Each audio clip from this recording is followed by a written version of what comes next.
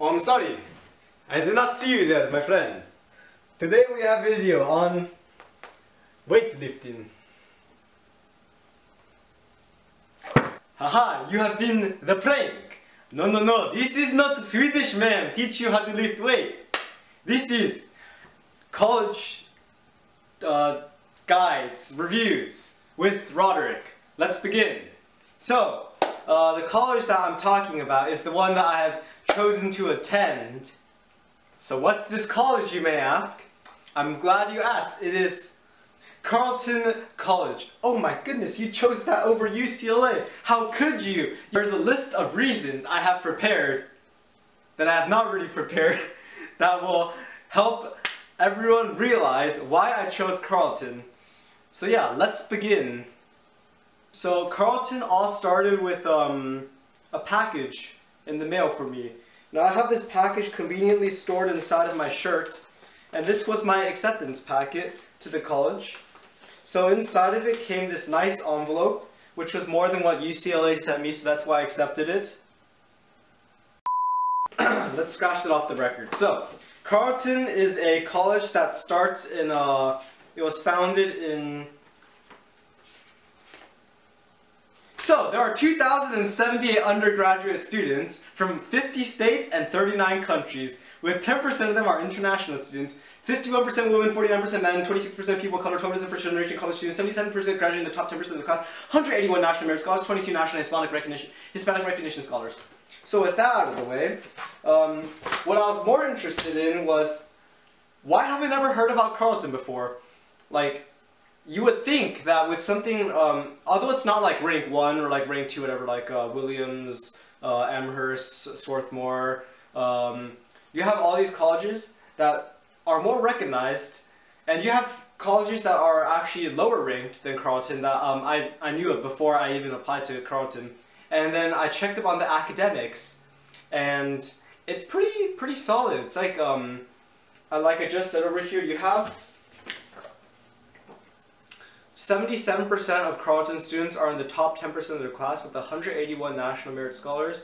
They have an apple crisp recipe inside this book. And also, something else that interested me was they sent me letters, which I also have conveniently inside my shirt. 2 letters, because I'm interested in both political science and economics, hoping to double major. Because, yes. So the first one we have from the Department of Economics. So, they list the professors, and they're from PhD, Stanford, U Chicago Northwestern, Yale, let's see what else, Johns Hopkins, Boston College, UC Berkeley. The graduates of Carleton go on to work in either economics or law.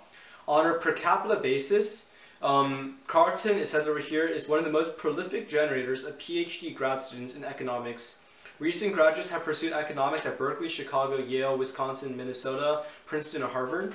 And the law students went to schools like Harvard, Chicago, Columbia, Michigan, Illinois, and Minnesota.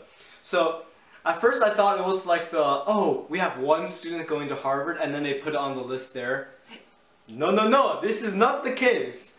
So, but yeah, I looked it up online, and UCLA and Carleton in I can't remember the exact year, but they sent the same amount of students to Yale Law School. And if you think about it, UCLA has what?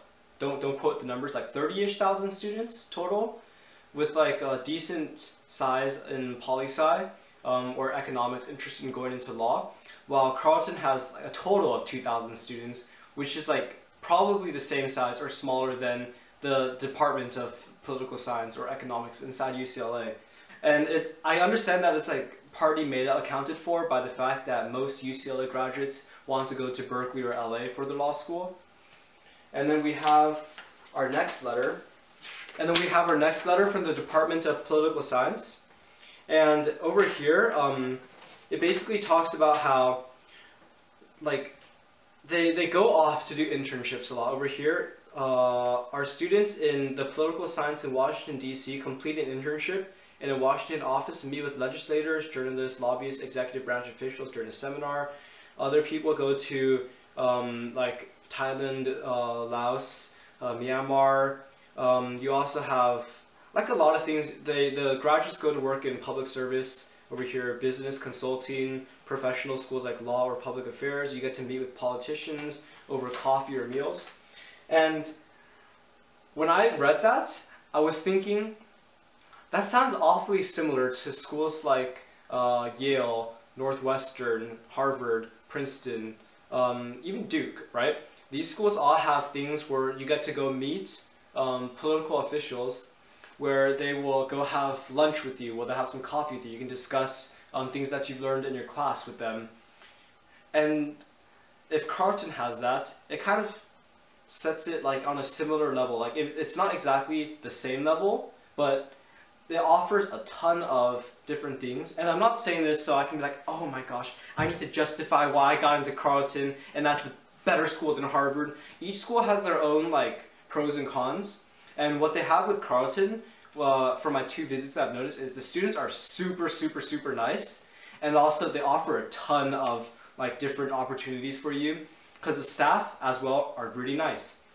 When I asked UCLA a question, which will be in an upcoming video, they told me basically that they couldn't help me with it. Well, when I asked Carleton through the phone call, they sent me an email directly to my account. They just knew who I was by saying like my first name, like, oh yeah, we got you. And then they sent the email, I filled out the form, they got back to me within a day and got everything approved. So stick around if you want to find out what that is. Now, like, kind of just talking about this school in general and why it's not being recognized as much as I feel like it should have been. Because it's a school like founded, I think, the mid-1800s. Alright, so let me go ahead and check up the date that it was founded. This was founded 1866, November 14th. And I was at a alumni meetup, like it was in San Francisco. It was talking about business jobs, essentially, that most Carleton students go off to do things in political activism, NGOs, things like that. But a quite substantial portion of them also go into jobs like in Wall Street, in your large firms, banking, finance, whatever, right? Tech, a lot go into the startups. So this meetup in San Francisco, which they're also planning to expand to other places, is connecting alumni that have gone into like business-oriented pathways, like the standard that you think, well, Harvard students go to, like where they go to Goldman Sachs, whatever, right? And I met this one person. He was this elderly gentleman, this Chinese student who went to Carleton in the 60s, and around the mid-60s. And what struck me about him was he was talking to me about how he found this the cause of an outbreak of disease in this one city in the US. I believe it was on the East Coast of New York or something like that. And this one medical, like super credible, I don't remember if it was like the CDC or like just like some department in the government. It's kind of hazy because this was like a month or 2 back, and I was originally planning on making the video earlier, but oops. So basically they said that he was wrong. So he goes and proves this giant organization wrong, and he wins this like super big recognition, this award. And at the place where he's getting the recognition, they had an interview with this one newspaper, I think it was New York Times, and he said, they asked him, so what college did you go to? So he went to Carleton College for his undergrad, and then I believe it was Stanford for his PhD. And when he said both colleges, in the article in the end, they only put Stanford, and then he was like, excuse me, I said Carleton also. He was kind of telling me he feels like Carleton is like this because it's, first of all, it's in the Midwest, and you have that Midwestern hospitality, everyone's super nice, and they're not going to go out and say, hey, I'm from Carleton. You know that school? Yeah, it's ranked 5 in the nation. Yeah, our school is better than yours. The people in Carleton are not like that. They're more like, just like chill. If you ask them where they're from, they're like, oh yeah, Carleton. And then no one will ever know where it is because it's in the middle of the Midwest, Minnesota. No one knows. Minnesota doesn't exist. The FBI's on to me.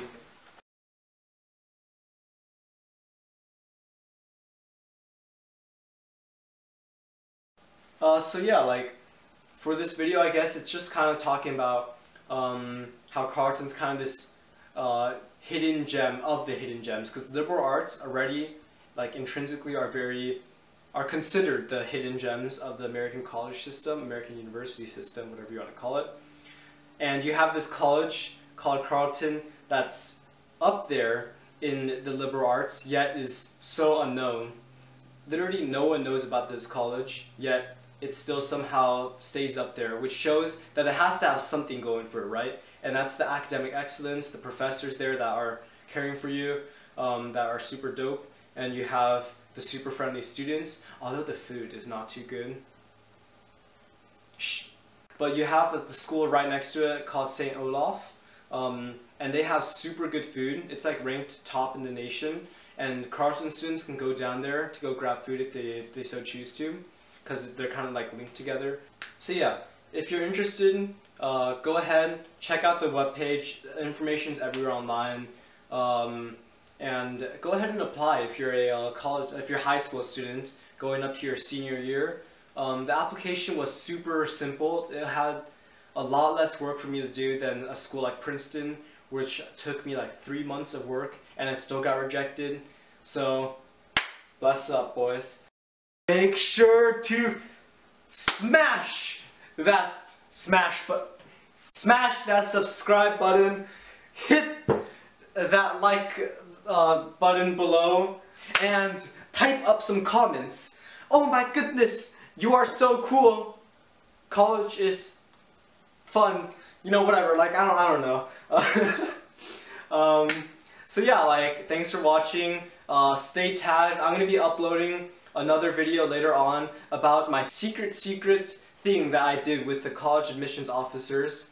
And I'll be uploading a lot more content in the following year. So stay tuned for that. It's not only going to be college. My next video will reveal what it is. Maybe not my next video, actually. One of my subsequent videos will reveal everything. Not actually everything. You know what? Screw this. By the way, by the secret college admissions officer thing, I am not talking about I paid my way into college. No. That is the dirty. I got it in the normal way. So stay tuned to see what it actually is about. And I'm gonna go ahead and go to the gym to go finish up my workout.